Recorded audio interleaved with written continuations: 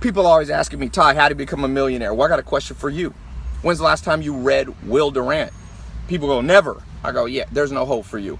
You haven't read books by the greatest thinker of the last 100 years, maybe, of civilization? Man, we live in such a weak-willed society that people want to never learn. They come out of high school, the average person never reads a nonfiction book again. I got news for you. If you're not a perpetual learning machine, there's no hope for you. You don't have to be a genius, but you have to be a learning machine.